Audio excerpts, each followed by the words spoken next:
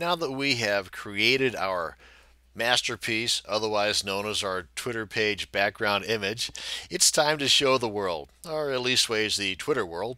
Now in this video, we're going to configure, upload, and set up our newly created background image. So let's jump right on into it. Now as far as installing it, no problemo. We head on over here to settings, but before I do that, let me go on back here to home. I want to show you something. Come on home, come on home. Right here, you see the white there? That's what I was talking about in the prior video, that now that same Pepper image is has a transparent background. So I'm going to go ahead and change that real quick so that it blends in better with the green, or what will soon be white. So I guess it doesn't really matter, but I just want to show you the difference there. So if we go on over to settings and picture,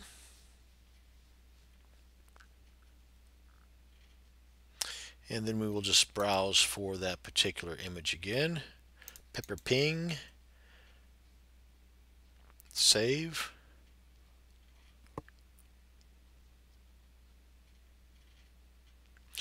And of course, just having a white background on the page, can't really tell here.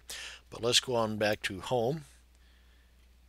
As you can see, nicely blended. Of course, at this point, you don't know if it's a pepper or a cucumber, but since the name here is not cucumber picker, it's pepper picker, probably a good idea that it's a pepper. Okay, so I just want to show you that real quick. So now we go back to settings, now that I got that out of my way, and we go to design.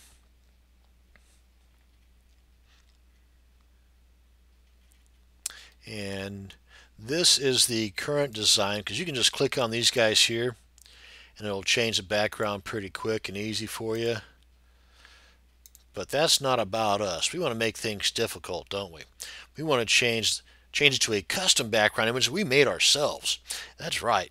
So we go over here to change background image, and just like we did with our picture, we browse for the background image that we created, and it is this guy here. Open. Now this tile background, what this is, our background image was, if you recall, 2048 pixels by 1707 pixels, I believe.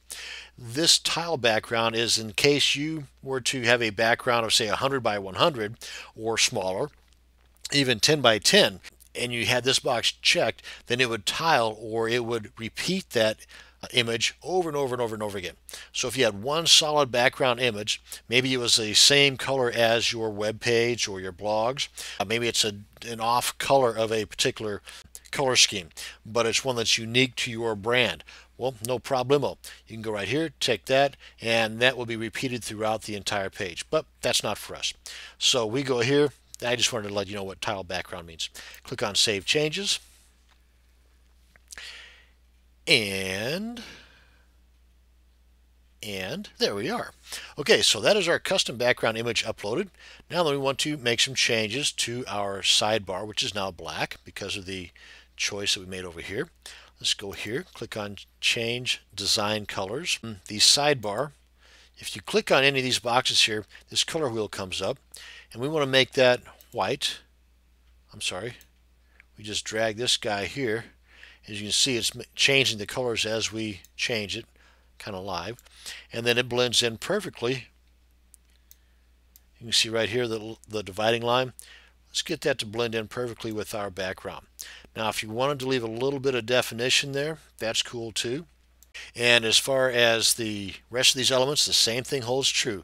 The background, if your image was say 1800 by 1000, which I find that some images are, if you have a large enough monitor, you will see the background color at the edges of your custom created image, and this is what would be showing through.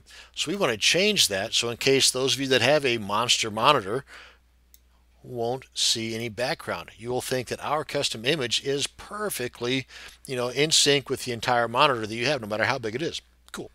And links, you can do the same thing. Click here. Let's change the color to, let's go with like red hot red or something like that. And sidebar border, let's make that red as well. That's this line right here. And I think that's pretty much it. The text looks pretty good. We'll leave that alone. Yeah, change has been enough. Then come on over here, click on Save Changes, and there we have it. We go on back home. You can see the text has been changed, the background, the sidebar color, the sidebar border. Come on over to the home, and there, folks, is our custom image with our tweaks to our Twitter page. That's going to bring us to the end of this video on how to upload your custom image as well as make some additional changes to other elements on your Twitter page. I hope you learned something. Thank you much for watching. Have a great day.